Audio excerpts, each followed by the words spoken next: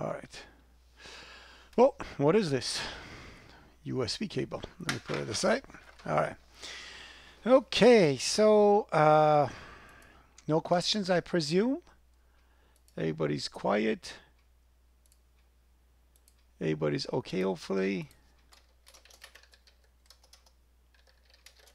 Everybody okay? Whole five of you? We have very few people in class today, so. Can I change my answer?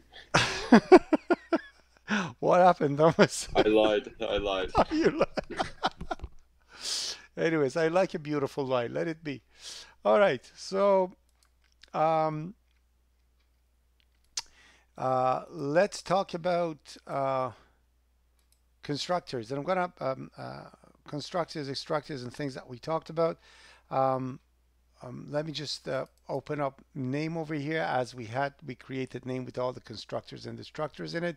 What I'm going to do now, I'm going to add the destructors to the company employee thingy that we created, and also use name in there, kind of reuse our things that we have done, kind of so it becomes a review. And then after that, we are going to kick into operators. So with employee, I do not. Oh, actually, your employee is a completely different one. You actually have uh, um, dynamic memory. Other classes, they don't have dynamic memory, so we didn't create any constructor and destructor for it. But we're gonna do it for this one. So for this one, we're gonna create a constructor for it for the name for the employee with a name display read higher. So I'm gonna create an employee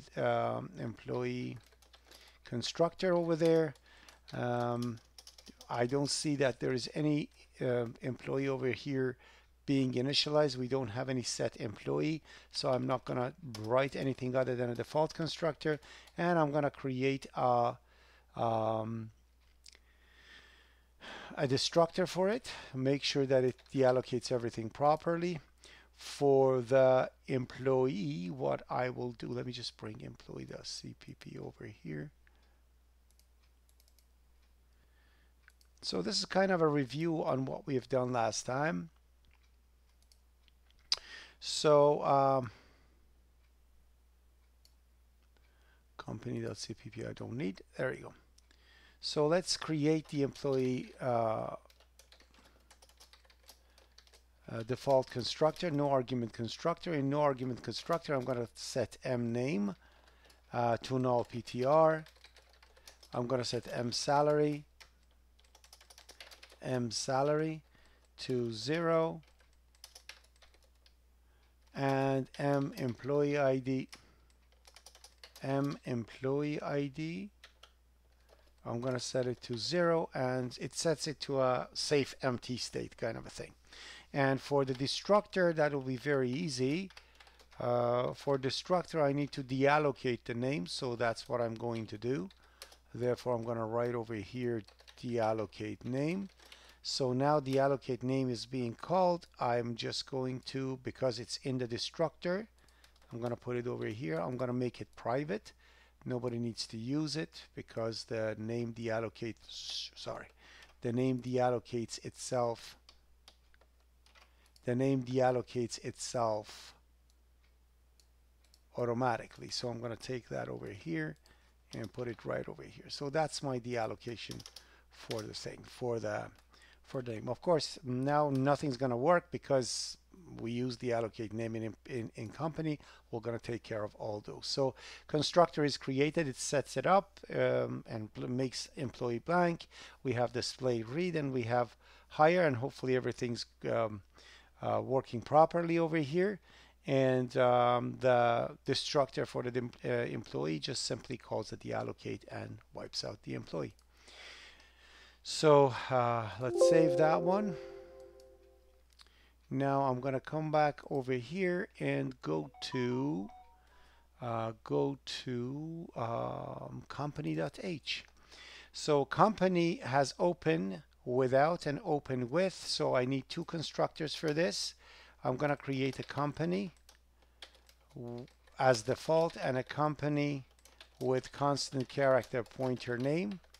And that's going to open the company, and then I'm going to have a destructor that is going to get rid of all the memory that the company has. And also what I will do over here in employee, oh, you know what happened, everyone? I just made a boo-boo. I'm going to retract on that one. We want to reuse our name. Because we want to reuse our name, this name is not going to be dynamic anymore.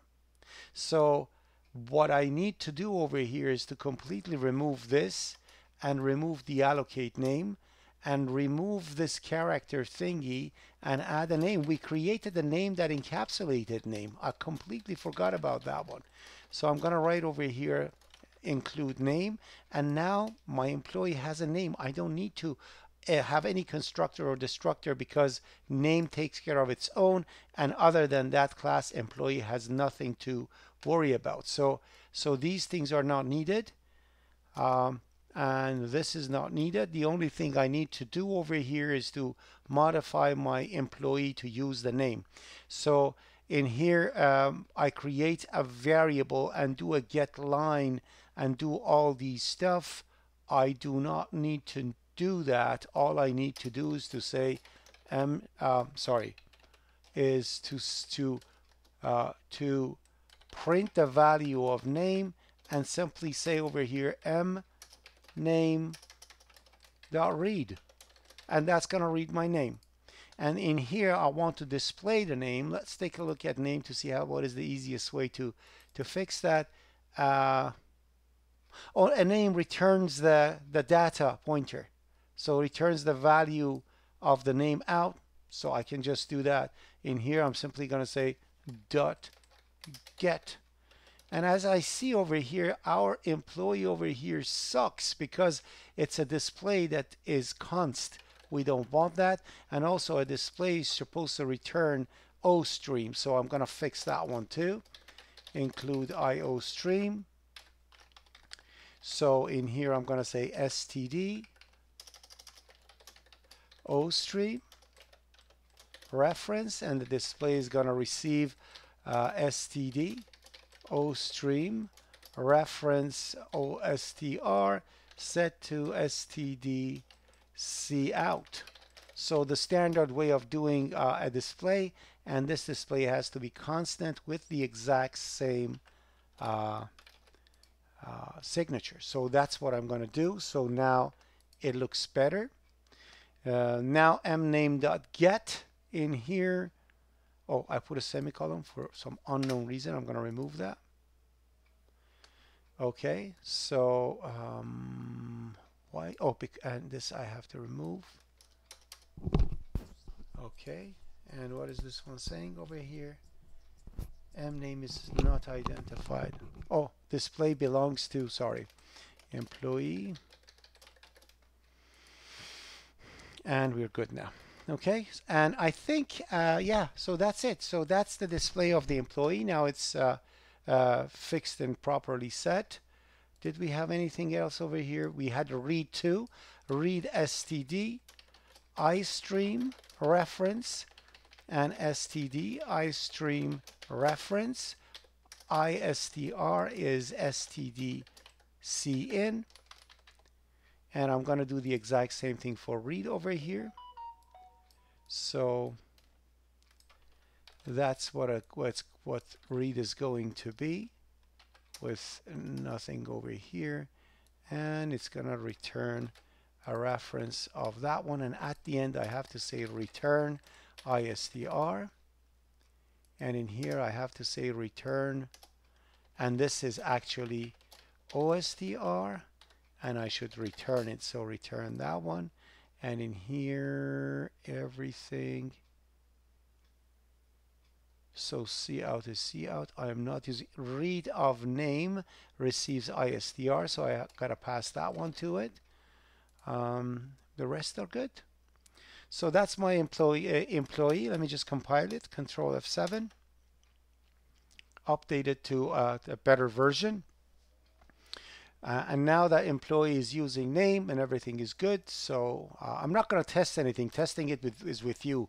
I probably will screw something up over here, needs debugging. I'm going to leave that to you. Okay, so first thing first, over here, I need this character name to be changed to name itself. So in here, I'm going to include name like the other one. And in character name over here is going to be name. And because it has a default constructor, it can be be defaulted with the universal initializer. No problem with that. Now, so are we okay down to here? Okay. All right. So that's that. Now for the company to actually be dynamic, what I need to do is to create the definition of these three things. So first thing first, I'm gonna take this open stuff that I have over here, and I'm gonna put it in the private part. We don't need it. And close down is something that should not be closed down by anyone. That's going to go over there. So these are the ones that are going to get called in the constructor and destructor. And one by one, let me create the definition for it. So this is the definition for the company. Default constructor, one argument constructor, and the destructor. Now let's go do it. So let me just bring it up right above this. All right. So constructor, one argument constructor, and here. So when the company gets open, it just gets a name and opens the company. And opening the company, what does it do? It checks to see if name is null or not, and then sets it. All these things are done in name, so I don't need to do any of these. So I'm just going to remove this. And in here, I simply am going to say enter company name. And I'm going to say name, mname dot read. Done. So that's going to open the company and set the name. And in here, it is actually setting the name of the company. So again, all I need to do is to say mname dot set name. Voila. So I don't need to do anything else. The rest will be done properly. So we are good with that. The close down, what does it do? It says one by one remove the employees. And so delete name we don't need to do. Okay, because name is a class of its own and it deletes by itself and it takes care of its own. We don't need to worry about it.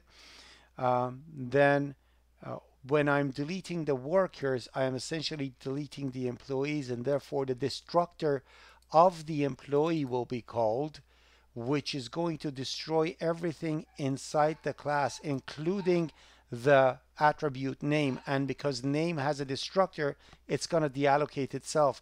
I do not need to do individual deletion for those anymore, because every single name will get destroyed, and when it gets destroyed, it's going to wipe its own stuff, so I don't need to worry about it.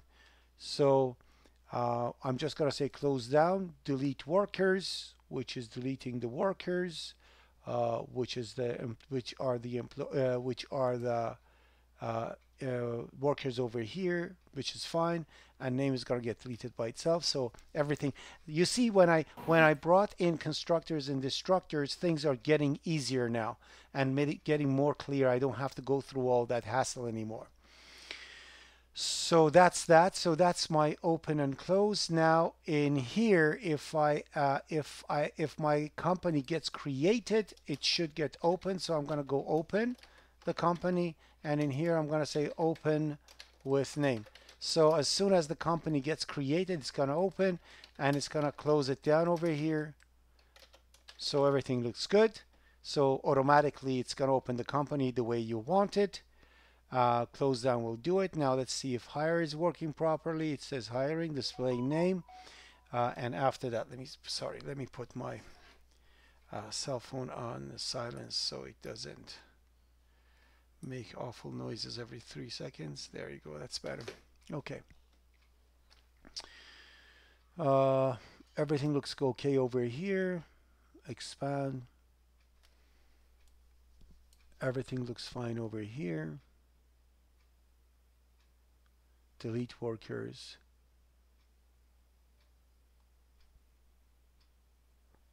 Looks okay over here. List employees. You will see that this may crash. This may not work. And it's good if it doesn't work. So I am changing it, try to run it, and 90% it's going to crash. If it doesn't crash, fine. But if it crashes, don't worry. Next lecture is going to fix. Next week's lecture is going to fix that crash. So bear with me. Okay. So delete work is going to be deleted and then set it up, whatever. I'm not getting in here. So in here, just display name is saying no name. And I believe name already does that. If in name you print something and it's not proper, it's going to say no name, right? So I don't need to worry about that. All I need to do is to display the name. So in here, I have to say m name the display. But of course, company display sucks. I have to fix that.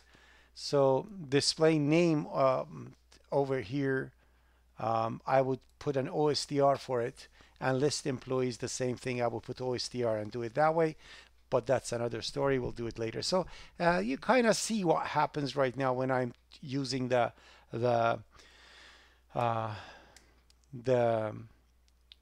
classes, compound types, and constructors and destructors. It becomes simpler.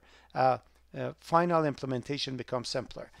How it becomes simpler: when you create an object and the object becomes automatic, then most of the stuff that you have to think about when you are creating when you are expanding your development, you don't need to worry about it anymore. If you design your class properly, because it's an object and it's a self-sufficient object, it is going to take care of its own business, and you just use it as a separate entity that is fully automatic and completely self-control. Are we okay down to this point? All right. Harshil. Hello. Hello.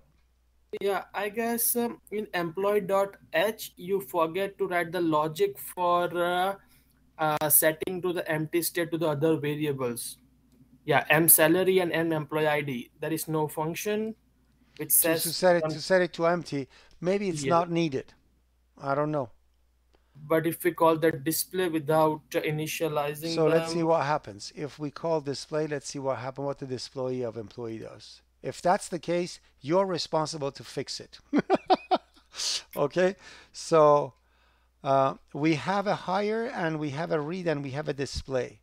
So display does mget name get, and that's gonna crash because it's gonna be null. You're absolutely right. So yes, no safe empty thingy is set in here for displaying the name, for and displaying the employee. as well as the employee ID and salary as well, Yeah, because same no. thing. Yeah, there it is. Absolutely, you're absolutely right. So it is actually better to write name like that and do something like this: m name dot display OSTR, and then continue the display like that. So that actually shows no name, and yeah, you can. Yeah. Anyways, do it. I know what you're saying. That's perfectly good. There in no way what the code that I have written is a complete and good and beautiful code. As I told you, employees that I create, I'm gonna develop it as I'm going forward in lectures. So this is not the perfect thing, Harshil. Thank you for mentioning it. It would be Thank you. nice if we do something like this. Now we're not gonna have at least when we are showing, it's going to say no name and puts 0 for everything. So that saves Harshil's problem. Is that okay, Harshil, now? Yeah, Okay, thank you. so no problem. But this one, it's still not doing any safe empty state for us. Like for example, in here in name, do we have set empty, but do we have an is empty? We don't have an is empty in name. If we had an is empty in name, Harshil, since you asked, if we had a function over here called boolean is empty, something like that for the name, and let's actually develop it. So if I have something like this and set empty sets m value and title to null. Title could be null, but m value can never be null. So I can come to set m is empty and say the object is empty if m value is null. Are we good with this, Harshil? Yeah. So now name can tell. What is it going on in here? M is undefined. Let me save it. M is undefined. Identifier M is undefined. Okay, is it going bananas? Let me just see.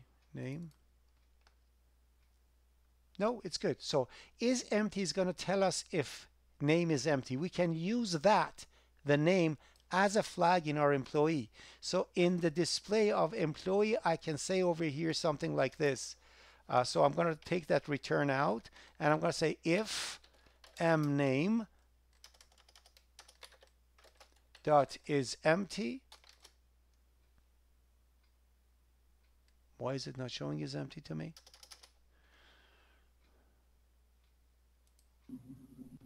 Did I miss anything? Boolean is empty. Oh, and it has to be constant. I'm a bad boy. Did everybody realize just what happened? Did you just realize just what happened?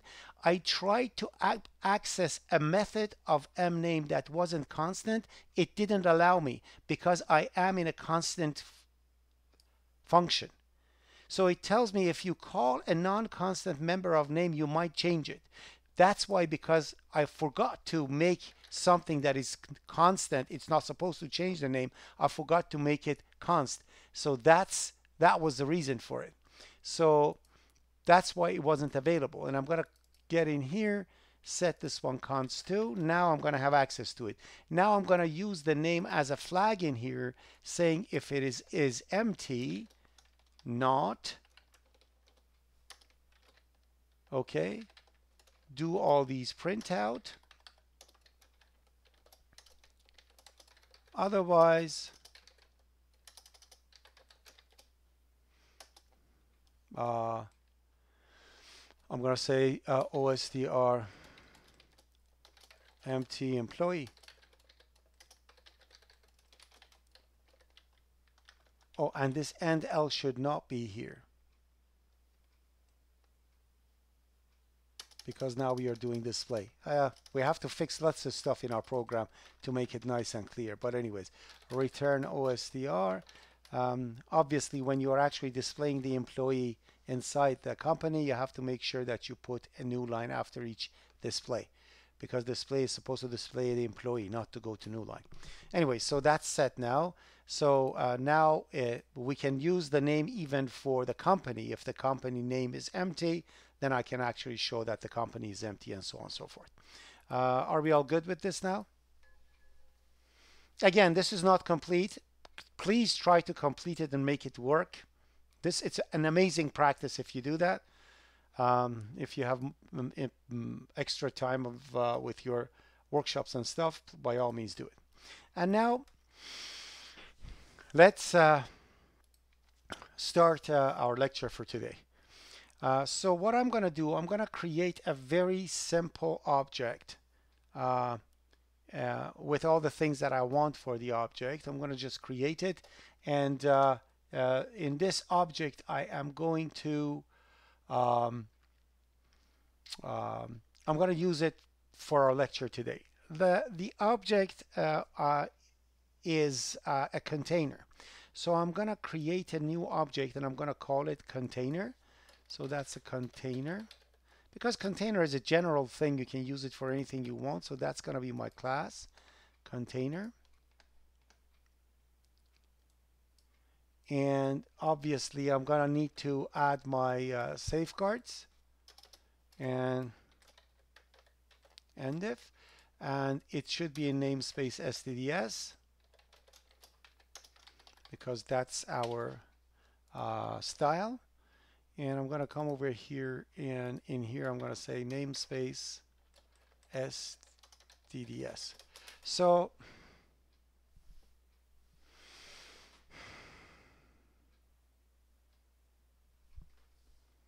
hmm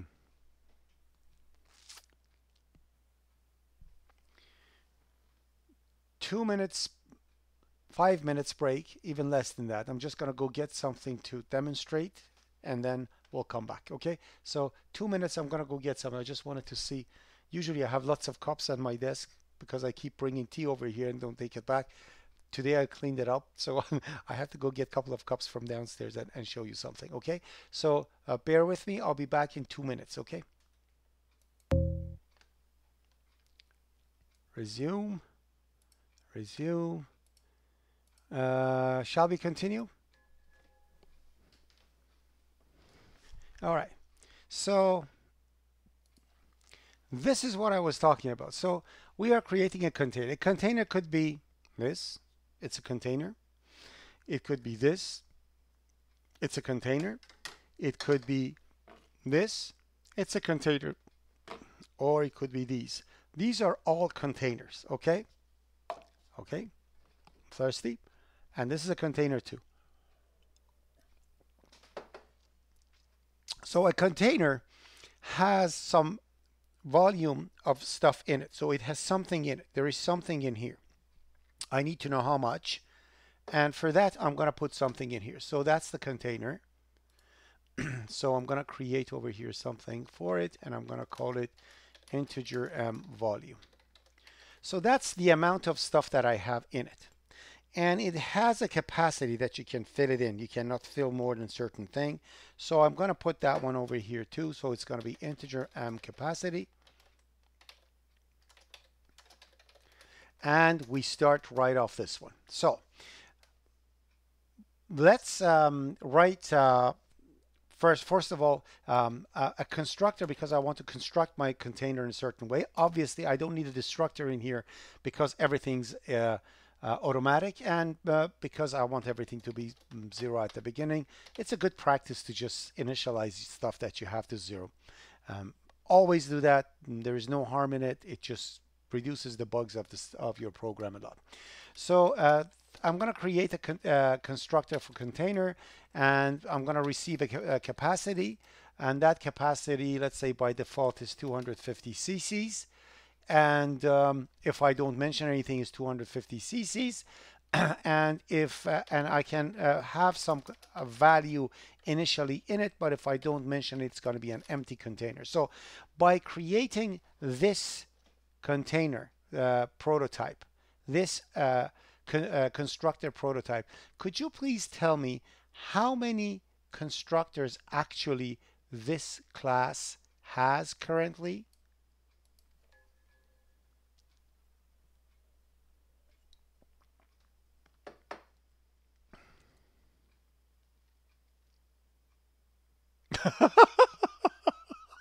Somebody wrote 250.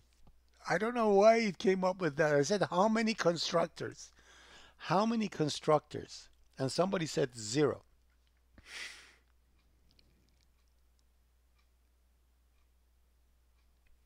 So this, so those people who said 1 and 3, they are correct.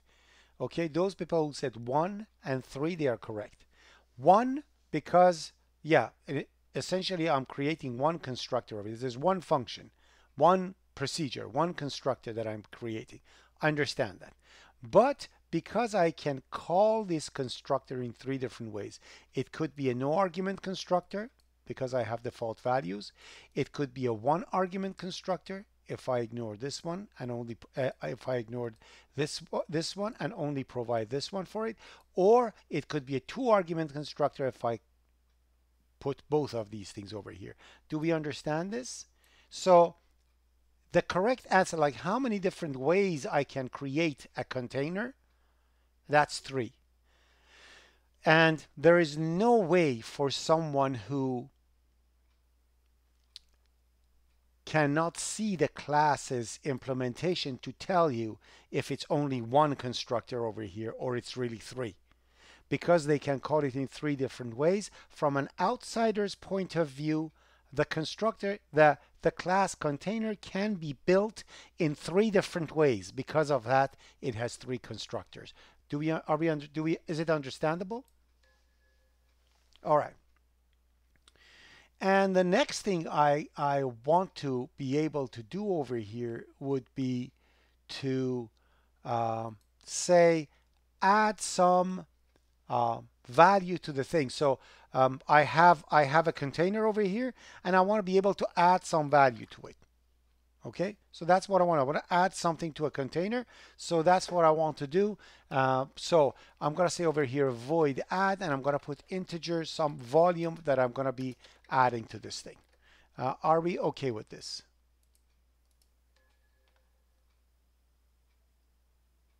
All right, the next thing I want to do over here is to be able to set something. So I want to say, okay, I want to, so not adding, this one already had something in it, but let's say this is an empty one, and I want to set it to certain amount and put it over there.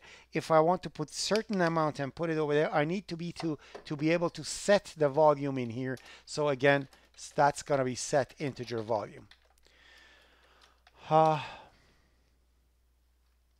Then I need to be able to add the value of one container to another and then see what happens to the other one. So for example, if this container has enough value and this container has some volume in it, if I add the value of the volume of the contents of this one to this one, if I add to this one, okay, if this one was empty, it will have all the value of the other one, and the other one goes empty. So I need to create something like that to add the value of one container to another. So this one is going to be another container, and I'm not going to make it a constant, because unlike numbers, like when you add a number to another number, the original number remains the same.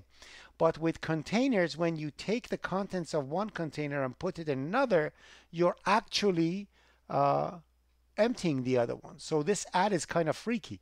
It's not a regular thing. I want to simulate a container, and that's why I am doing this. So that's going to be container C. Are we okay with this?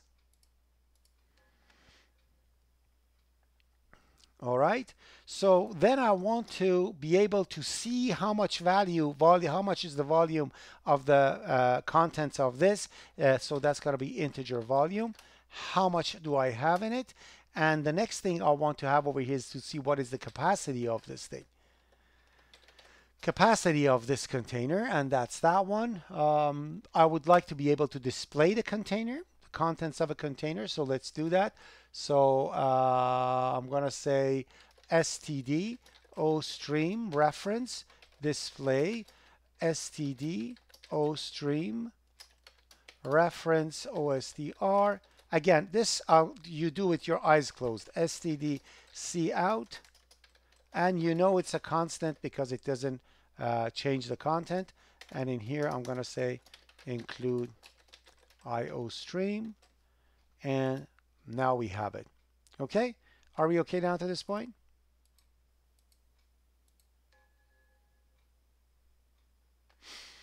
Okay, what is wrong with my design? Harshil, go ahead. Does volume and capacity are not constant, like they both are query function? Yeah, you just ruined my question. I wanted to say what is wrong with my design, and somebody would tell me, hey, volume and capacity are not changing the container, they should be constant, and you just ruined it for everyone. All right, so yeah, so volume and capacity are not supposed to change the container, so they are supposed to be constants, but the rest are all good and dandy. Are we good with this, ladies and gents? So how I start programming, first of all, I'm gonna create all the empty uh, procedures and methods in here, and then I'm gonna fit it in. So create that one and create this one, create this one. I'm lazy. I'm sorry. I'm just uh, creating the functions one by one to the uh, code, and then I'm gonna fill them in. So that's that one, and create display. Okay, so those are my container stuff that I have, and let me just make the code. I have to fix it so it generates the automatic code the way I want. I installed the new Visual Studio, and now all my settings and goodies that I had are out the window. I have to redo it again. I wish they could get the settings from the old one, but I don't know why they don't. Anyway, so now I have everything. And as soon as you have this one created, it will actually do a return over here. And because it's OStream in here, I'm just going to say a return OSTR to do that. Okay, so now based on what I taught, what else I can do to make this a blank design of mine better? Anyone?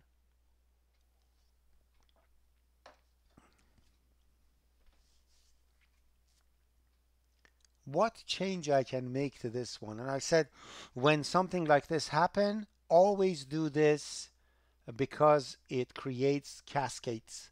You can cascade the commands, the function calls. Anybody remembers? Wasn't that just the display function? Didn't you already do it? Yeah, but display function, but display function is, yeah, that was one, right?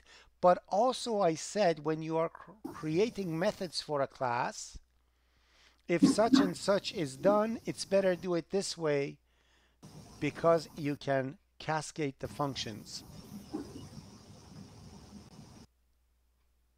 When we were talking about construct. So last session we talked about constructors, destructors, and what? This, yes. So as you see, and apparently somebody's building a table at Peter's place. So, so mute yourself, Peter. Okay. He's gone. Let me mute him. Sorry about that. Oh, there we go. Okay. All right.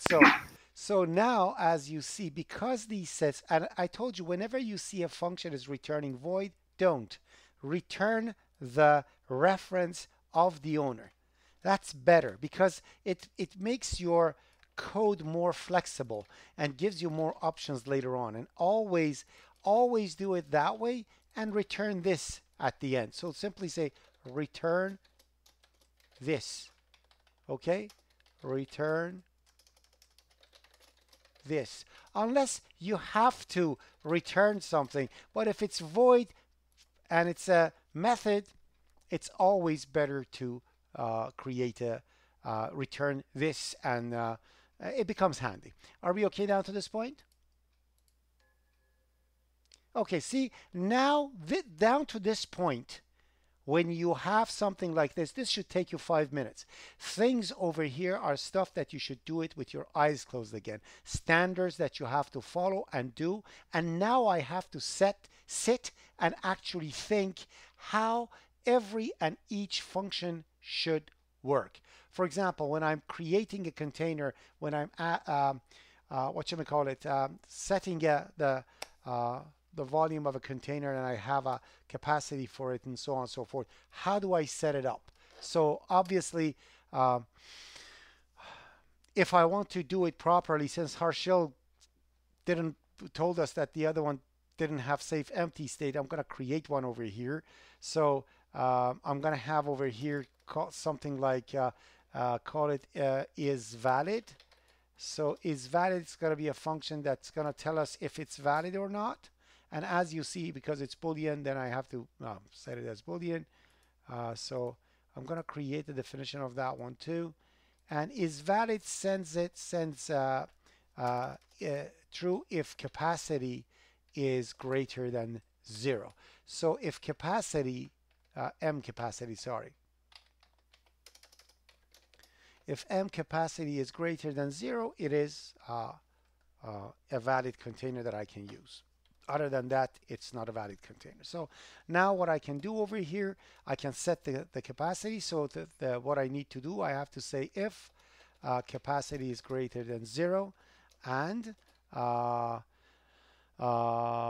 volume is less than or equal to capacity, then I'm going to set everything. So M volume is set to volume and M capacity is set to capacity.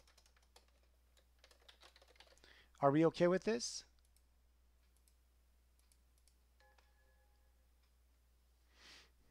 All right. Now we want to set the volume. If I want to set the volume, what do I need to do? First thing I need to do, so when I'm setting the volume, it's as if you're pouring something into. So now you have your container and you're pouring something into your container. If you are doing something like this, the very first thing you need to do is to see if the container is valid or not. So you're going to say if is valid, do something. Otherwise, you don't do anything. No set, nothing. It's completely dead. And to clear a container, so if a container if a container is not valid and you want to clear it, it's exactly like fail that you do in cin and you clear it. You can simply create a clear over here. Again, we don't return void, so I'm going to say container clear. And what clear function does, it clears everything up. So if they want to, they can actually reset the container to a valid state, and we put the default value in capacity. When you clear a container, you're essentially setting the M capacity to 250, and you're setting the volume to 0, and that clears everything up and makes like it's 250 cc capacity container. So if something goes wrong, users have a choice if it's invalid to fix it. So we gave them the tools. Now we're going to say if my object is invalid, I'm not going to touch anything. I'm not going to do anything. I'm just going to let it stay. So when I'm setting a thing, I'm going to first check to see if it's valid or not. Then I'm going to say if the volume that are adding over here is greater than or equal to 0, then I can actually start pouring the stuff into it. So what I will do, I'm going to set the volume. So I'm going to say M volume will be set to vol. Okay, so we're going to set it. After doing this, I'm going to check to see if they pour too much. If they pour too much, it's going to overflow. So I'm going to say if after setting the capacity over here that I have, if M capacity is less than M volume, then we have to set the M volume to be the capacity, which means it overflew and my container is full. Are we okay with this? Perfect. Now, if I want to add something to it, what do I do? So if I want to add something to volume, what do? I have to make sure that if it overflows, it goes more. If it's negative, positive, that all this stuff I have to check. So I'm just going to reuse my code instead of doing all these things. So what I'm going to do over here, I'm going to say when I'm actually adding volume to what I have, I'm going to set my content to M volume plus VOL. That's adding to the capacity, right? And if it overflows, it's got to get fixed because set will do it. If the object is not valid, it's not going to do anything. So I'm reusing my code. Everything is fine and dandy. That's going to add some value to my something to the volume that I have. Are we okay with this?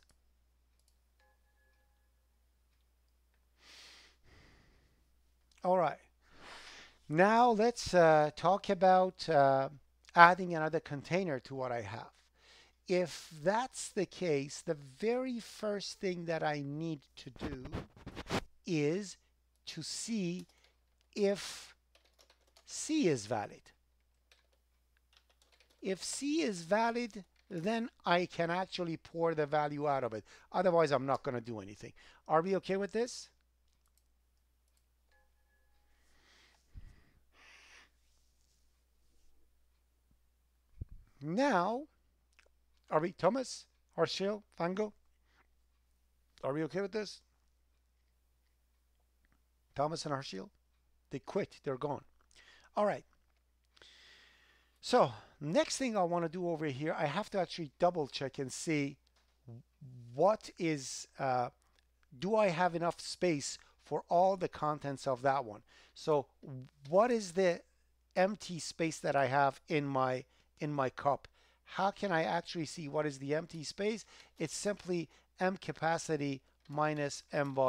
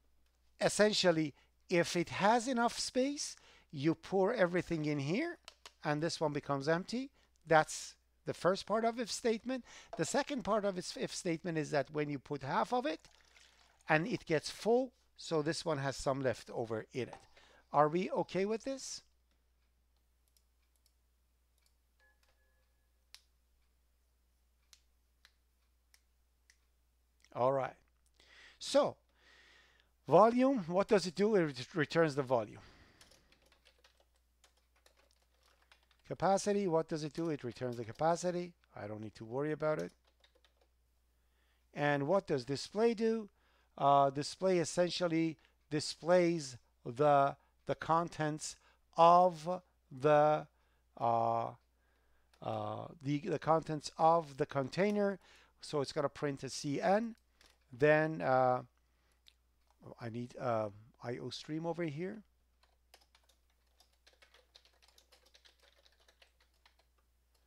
And using namespace std. All right. So, all right. So what happens over here is this. It's going to type CN for container. Then in 8 spaces, it's going to right justify and show the volume. Then put a slash. And then in another 8, right justify shows the capacity. And then closes it and goes out. So essentially display is displaying the contents of the container. So what I can do just to test this and see how it works, I'm going to do this. One thing actually is important to do is here say if is valid, do this. Other than that, you're going to say, oh, did I forgot to make this constant again. Something's wrong with me, people. Seriously, I shouldn't have passed OOP244. So const over here, that's is valid, and it's const. Clear is not good, so we are coming over here. So if it is valid, do it like this. Else, I'm going to say OSTR bad container. Okay? And that's that. So now I can actually write a test program for this. And the test program, this is for the employee. Oh, this is for the str copy. Forget about that. We don't care about this. I'm just going to write it like this. Copy and do this, and in here I want include container. So I'm creating a container. Let's make the first one empty. So let's do it like this. That's 202 cc capacity, and then this one is like that, and A is, whoa, what am I doing in here?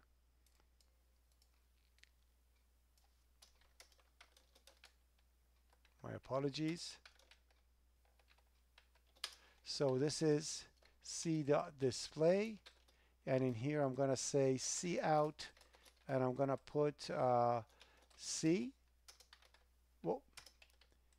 I'm going to put C in here,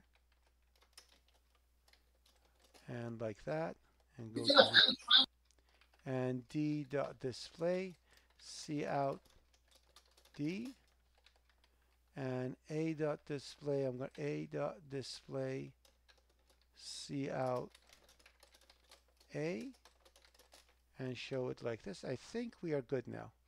Now if I run the program, this is what's going to happen. It's going to actually run it, and hopefully it's going to give us error. What is the error over here?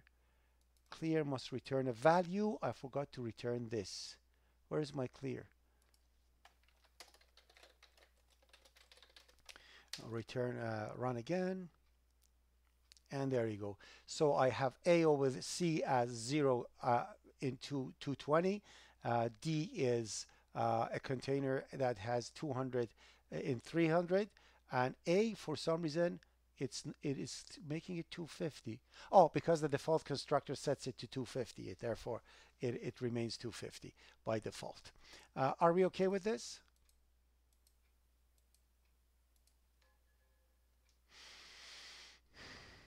We could also do something else over here, and I can, of course, I can do add-on stuff and all the good stuff that I have. So let's make this one. So in here, I'm gonna say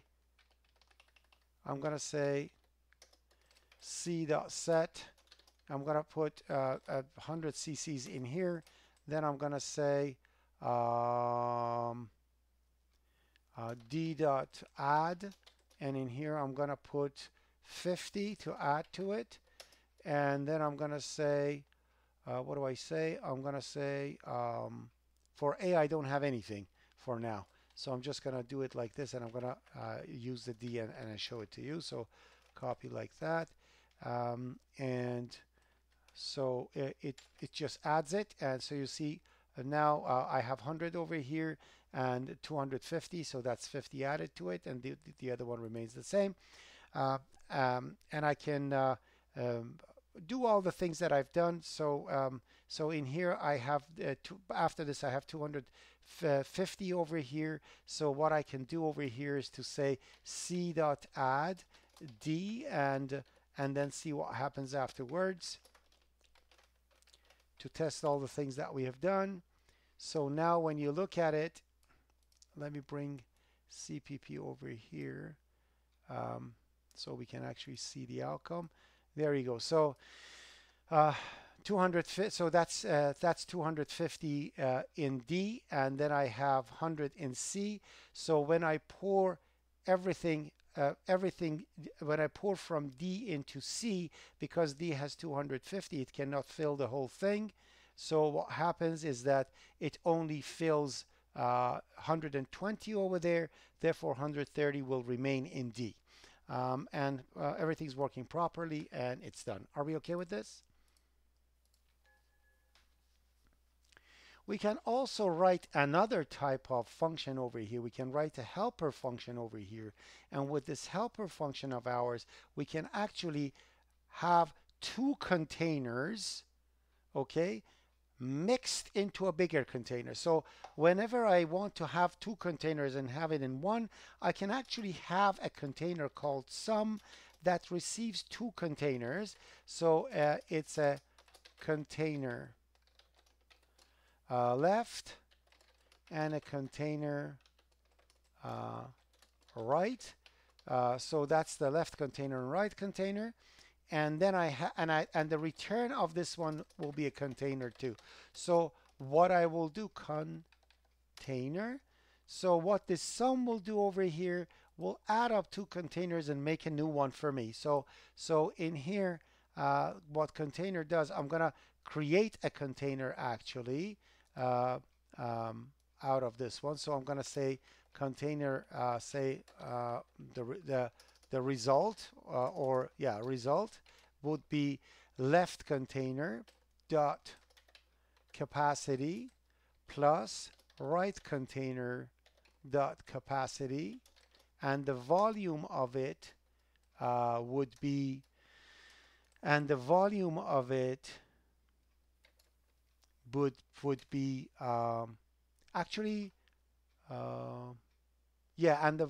of it would be left dot volume plus right dot volume. Okay, so let's see if we are good, and put something like this, and then return that result out. Return res. So now I can actually sum up the two containers into one. Now in here, what I can do is to say, okay, I'm gonna say A will be set to sum of C and D. And obviously, because I'm adding the two together, after doing that, they're both gonna be empty. So left will be set to 0, and the right will be set to 0 too, because they're both empty now after doing that. So now if I run the program after this, obviously A will change, and will be a bigger container with 520 cc's capacity, which has 350 total. That is sum of the other two. Are we okay with this? Okay. Now that we have talked about this, let's go through some introduction to understand what operators are and how they work, and what are the buzzwords about operators. How do we categorize operators and see what they are. So let's talk about that. So I'm going to create a text file, and I'm going to call that operator.txt. Now in this operator.txt, we're going to talk about operators. So when you are dealing with operators that we have in C++ language, and arithmetic operations that we do in is similar to those of arithmetic operations, basic arithmetic operations. We write, like, for example, something like A plus B, or you write something like what should we call it, C plus equal D, or you write A plus equal 2, or you write C out hello. These type of operators that you are writing, we call them binary operators. So we call them binary because they have two operands. So the general binary operators are left operand, and then there is an operator, and there is right operand. Okay, so we refer to these things as binary operators. Are we okay with this? And also we could have something like I is equal to 3. That's a binary operator too. These are all binary operators. Now, binary operators can be in two different things, two different ways. One, the ones that have no side effect, which means when you write a plus over here, this A and B will not change. So this one has no side effect. Okay. This one will actually change the content of C afterwards. So if C is 10 and D is 2, C becomes 12 afterwards. So this operator has side effect.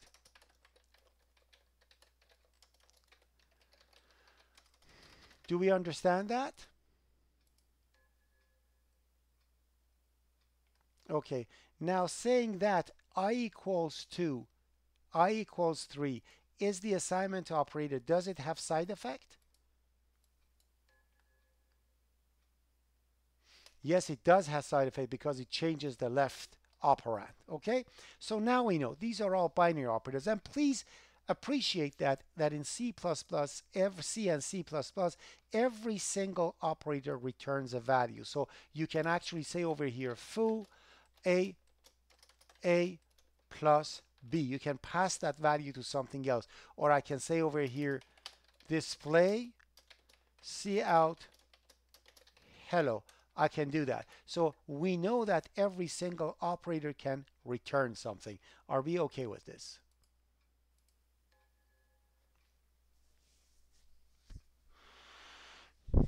All right. So the other type of operators that we have, these operators are called unary operators. Unary operators, they have one operand and one operator, and they are always in form of operator and then operand afterwards. Okay, like plus, like minus 2, plus B, not A. These type of operators are binary operators, and exactly like the other ones, they could have side effect and not side effect. For example, if I do over here plus plus A, plus plus actually has side effect. So this one has side effect. Where the top ones over here, they have absolutely no side effect whatsoever. They're just looking at the values, and like the other one, you can pass them to functions if you want to. You can say minus. You can actually they return values. So all these things actually return values exactly like regular operators. Are we okay with this?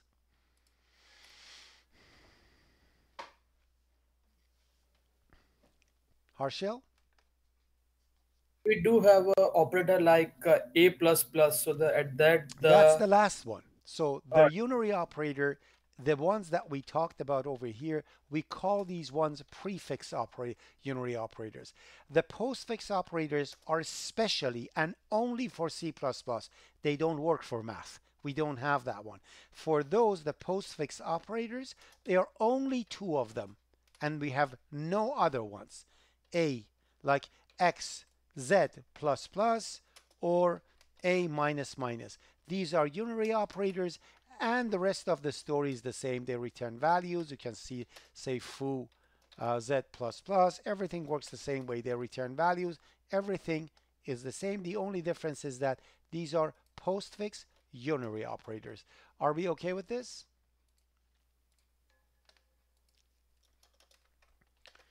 All right, so now that we know what operators are and how they deal and work with work, let's take a look at what we have over here.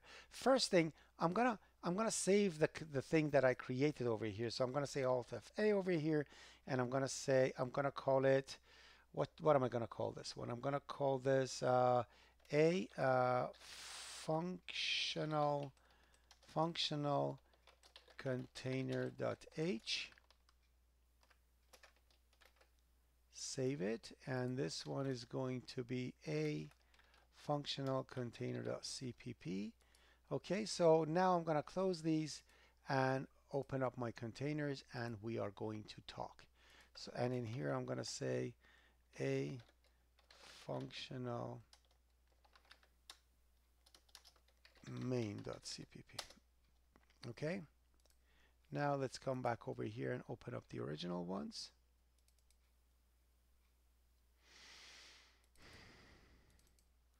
All right, so when, let me split.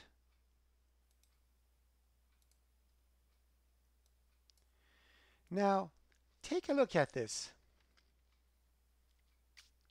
When you are saying set 100, doesn't it look like C is set to 100?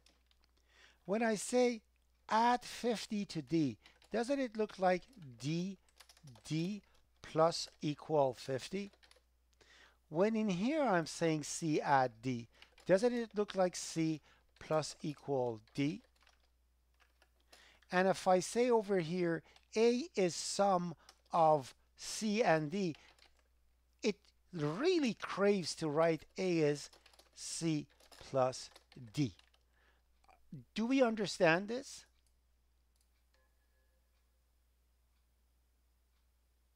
So now that I have, Thomas, are you with me? This is an important moment. If you're not here, then later on we'll be in trouble. Thomas, are you here?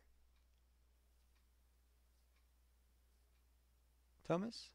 No? I think he's gone. He's gone. I can't reach him either. Oh, bad boy he is. Anyways, because this is the most important moment. Okay, so do I have everybody's attention? Okay, all I am going to do, people, is series of renaming and nothing else. Please take a look. I'm going to come in container. This set function, I'm going to set it to operator equal. The add function, I'm going to set it to operator plus equal. This add function, I'm going to set it to operator plus equal. And this sum function, I'm going to set it to operator plus. I didn't do anything but renaming the functions. Do we understand this? So that's exactly what I'm going to do over here. So this set over here will be operator plus equal. Oh, sorry, operator equal. Then the add over here will be operator plus equal. Obviously, this set cannot be called like this, so I'm going to say operator equal. I'm just calling the same function. I am just renaming. Nothing extraordinary is happening over here. So this one is going to be operator plus equal.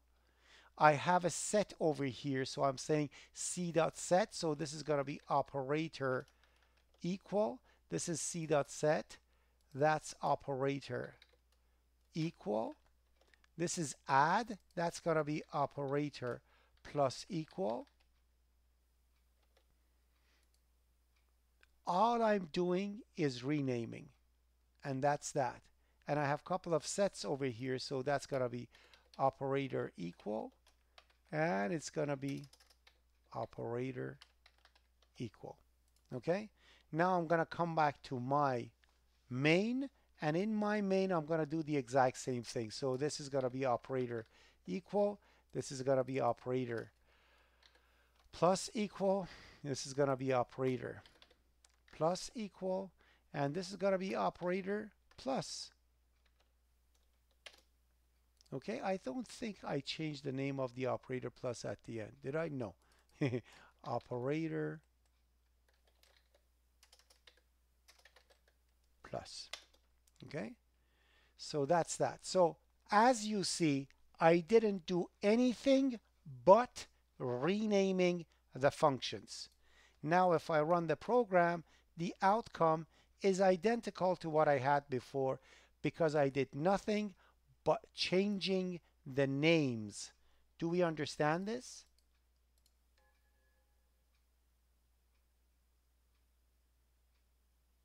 Okay.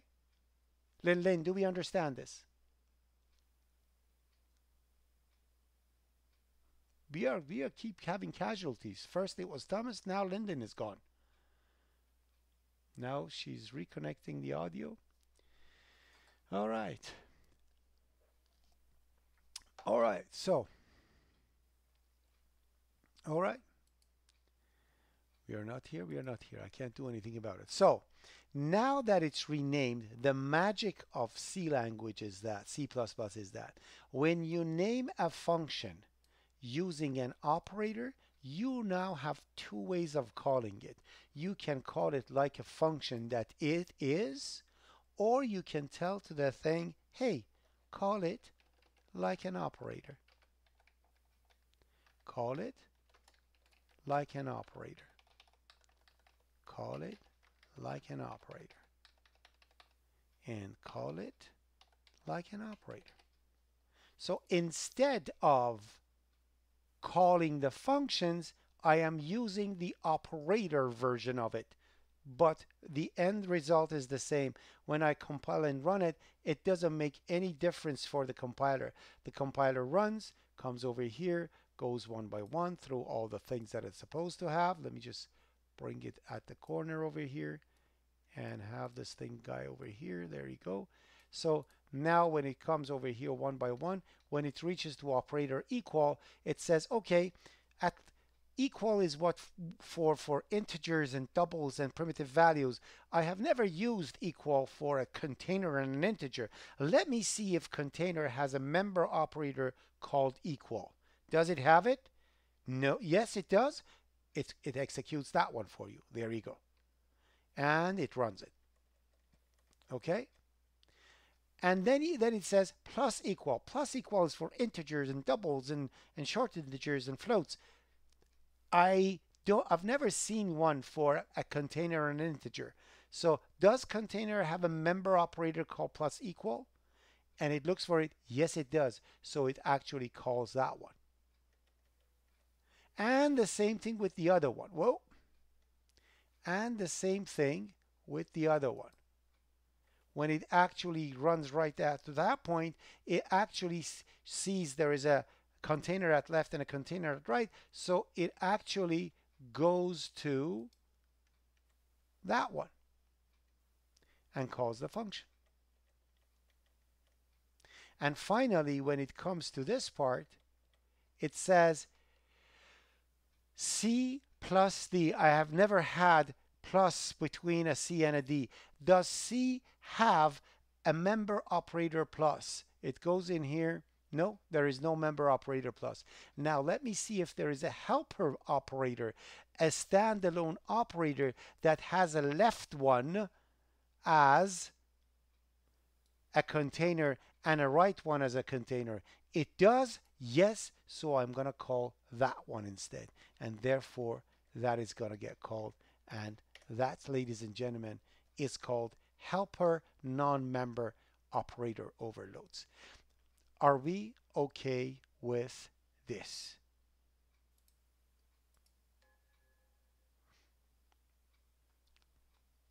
Hengi.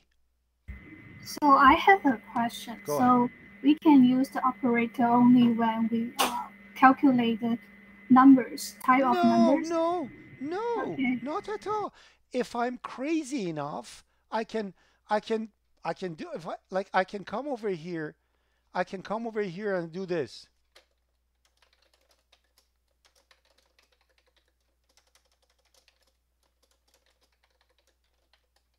I can do this. Obviously, it's going to go bananas because nothing's going to work properly now, but it's going to keep saying hello whenever you are setting it. You understand this? Okay, thank you very much. Yeah, but a sane programmer, a good programmer overloads operators. Hengi, what is the meaning of overloading? Do you remember? Can you tell? So we have the same name of the identifier, but we have different agreement of the function. Fantastic. An operator overload implements which aspect of object orientation? Do you remember that? Polymorphism, correct? Yeah. Do you remember what polymorphism was? So it's overfloating. I know, but was it what is overload? It's polymorphism. What is polymorphism over? No, but what is it? Polymorphism is essentially means doing the same thing in a different way, correct? Yes. So when you are doing plus equal, a sane programmer will do a plus equal, but in a different way. You follow that? So in a container, when I'm doing a plus, if it was a regular plus equal in an integer, so if I had something like this, if I had integer a as 10 and integer b as 20, and if I say b plus equal a, obviously b becomes 30 and a becomes 10, correct? Yes. But when you are doing a container plus equal, it means you are pouring one to another. Therefore, the value of the other one becomes 0, correct? I don't think it's 0. See? I have a container. It has some water in it, correct? Yes. I do plus equal, so I'm going to say this plus equal. I'm going to say plus equal. It plus equals to this one, and this one becomes empty, correct? Yes. So the plus equal for a container should not, it still does do plus equal, it still adds to the volume, but unlike regular plus equal will affect the other one because that's my business logic. You follow that? Therefore, I'm doing the same thing in a different way. Oh, I got it. You got it? Okay, Yeah. so, and to kind of broaden what Henge said over here, I want to emphasize the fact that it's operator overload. You cannot invent new operators. I cannot say I'm going to write operator. I'm going to write operator @. @ is not an operator in C++ language, so it's not going to do anything. You're not allowed to do that. To overload an operator, the operator must exist and work that way. Are we okay with this? And I want to volunteer to do something. Somebody who can answer my questions, so other people, so we can teach through it. Anyone? Anyone? No one? I'll do it. Okay, but Peter, I thank don't know you. how to do it. Okay, Peter, good. All right. So I'll make it up to you. Okay, so let's here I am trying to display C, correct? Yes. Okay, so wouldn't it have been nice if I, instead of this gibberish thing that I have written, I would write C out, C column, and then print C and go to new line? Yeah. That's how we do it in C++, correct? Mm-hmm. Now, I want you to answer these questions. When C out C is called after it's called, what does it return? The C. It first? returns C out itself. That's why the next one gets printed, right? It returns Right. the C out, correct? Right. The cascading thing. Exactly, the cascading thing. Now, I have an operator over here. That's operator, insertion operator, correct?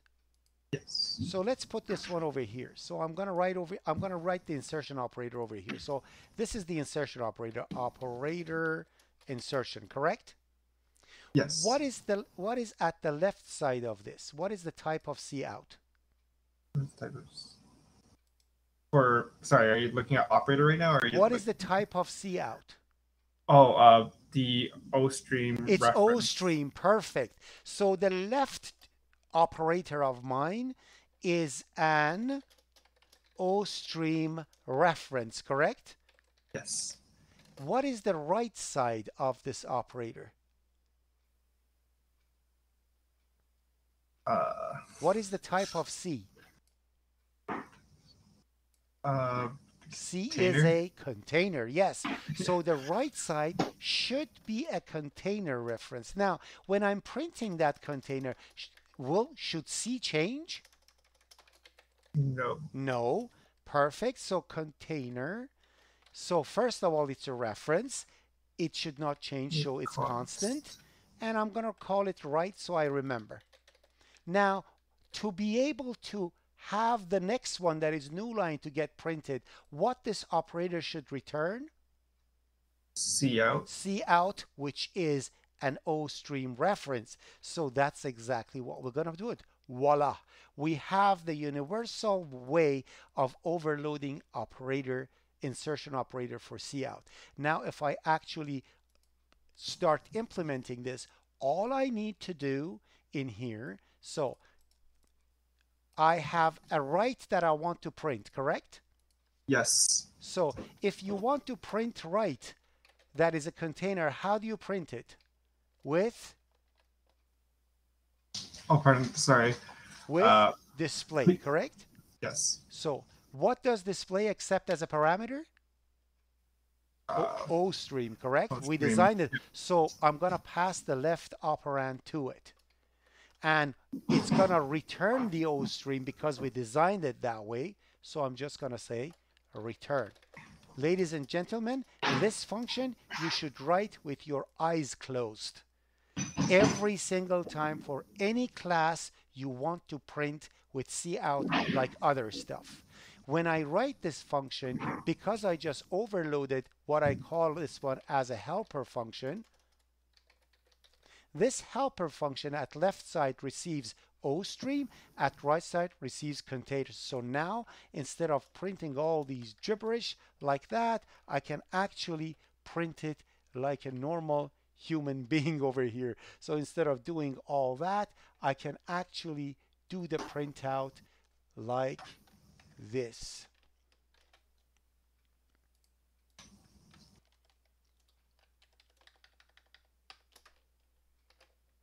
Oh, sorry, my apologies. Copy, I wanted to, and paste. So this is how I'm going to print it. Exactly like regular expressions, like normal expressions that I do in C++, and that's it. So let's put a space, a column and a space, or I'm going to say C, comma, something like that, and a comma, and copy. I'm going to remove that operator that we actually let it be maybe. So remember, whenever in trouble, you can always use the function call for it. You don't need to actually use the operator if you have like when I'm in the function over here, when I'm in the class over here, I want to call the operator equal. So although instead of saying this, I could have said this. I could say this equals to m volume plus vol. But why do I go through that trouble? I can simply use the function call for it. So remember, you can, although you can use the operator call, but remember, these are all functions. And now if you look at this, you will see that now cout works for the container like a regular thing. And as it gets executed,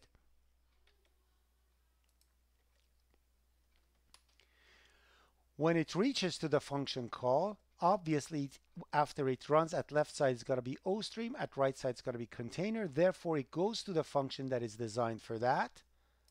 So we use that function as a shield to behind the scene call the display we design, and that's going to display it, so I don't have to do it over and over and over. Vin, go ahead.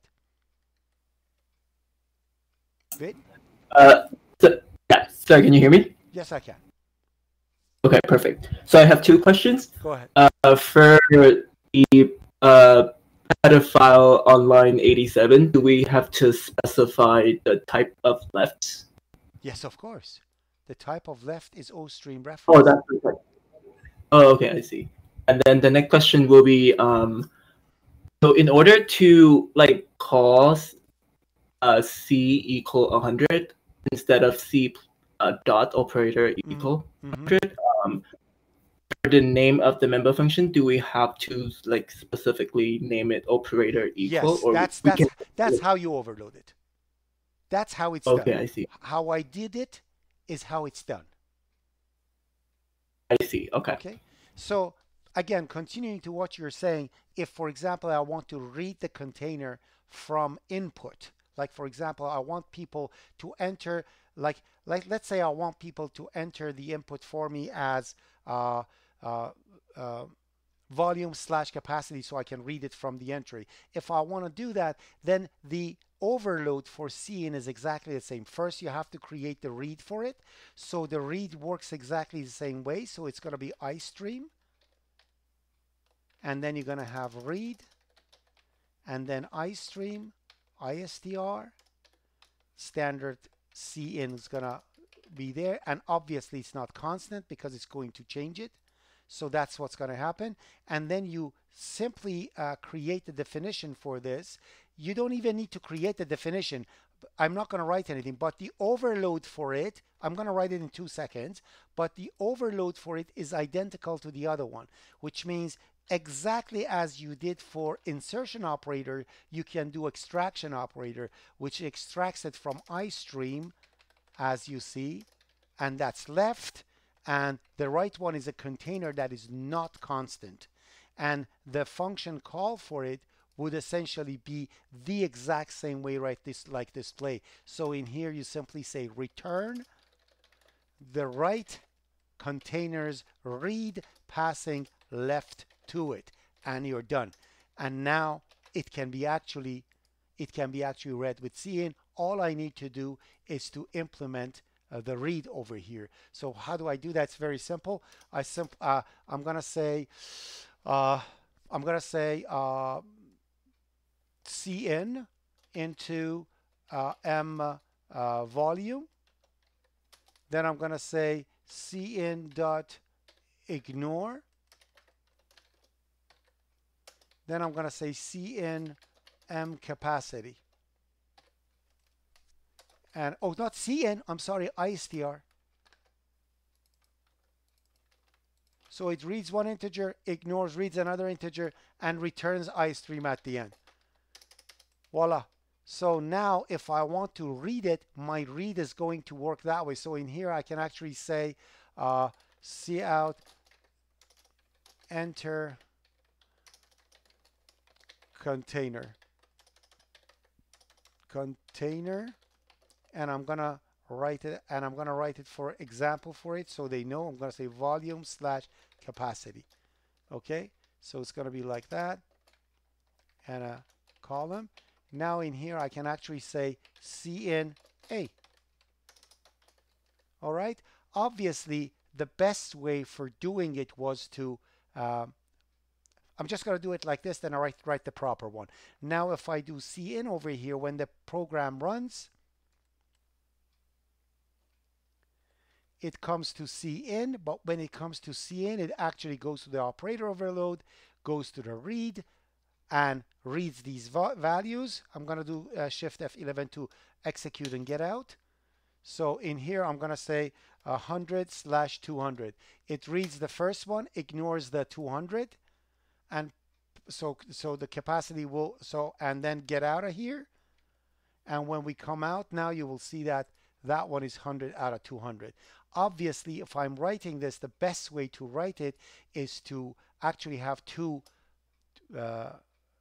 temporary values and then set it, make sure it actually works validate it and doing all the things that are supposed to. So do a validation on it and set the iStream to failure if it's not valid. Because we have only 2 minutes to start up your quiz, I'm not going to do this. But remember, this was just the introduction to it. So I took you through the ballpark of the whole thing. The next day you are coming in, we're going to do operator overload up and down and complete this container thingy and apply it to the employee and capacity and company and stuff if we want to. Any questions down to this point? Again, this was only an introduction, okay? Remember that. Vin, go ahead. Vin? That was a misclick, but I also have one question. When is the overview for workshop 4? I don't think I'm going to do it. The last time 3 people showed up. Oh, okay. Okay, so the last time only 3 people showed up. Anyone wants to set an overview like tomorrow maybe?